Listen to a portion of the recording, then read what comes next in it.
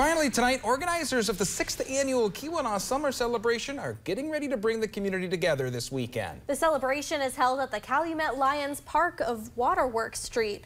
Organizers say the Body, Mind, and Spirit Fair aims to celebrate individuality and creativity while building stronger communities. There will be speakers, a children's parade, and vendors selling items like clothing and jewelry. 15 are currently signed up, and organizers say there's still time for more to sign up. I'm looking for also other community outreach organizations to appear, showcase what they have available right here in the community. The event will run from 10 in the morning until 5 in the afternoon on Saturday. To sign up as a vendor, check out uppermichigansource.com or the TV6 Fox UP mobile news app.